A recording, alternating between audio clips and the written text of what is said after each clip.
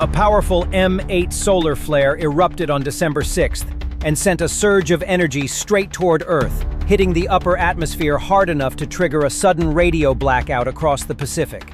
Signals below 20 megahertz vanished for almost 20 minutes as the ionization spike spread across the region.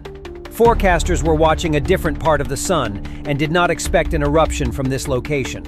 According to spaceweather.com, the blast was followed by a full halo CME aimed directly at Earth, with NASA models pointing to a December 9th impact.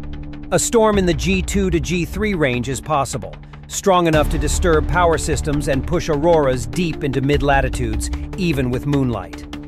The eruption originated from the wrong sunspot. The massive region that looked ready to explode stayed silent, while a smaller and less active sunspot unleashed the strongest flare of the day. That reversal has created real concern because it suggests the solar surface is behaving unpredictably, and the visible patterns are no longer a reliable guide. As the CME moves closer, observers are watching for any follow-up eruption that could shift conditions before arrival. A second flare would change the impact scenario instantly. For now, attention is locked on the incoming cloud and the growing uncertainty about what the sun will do next.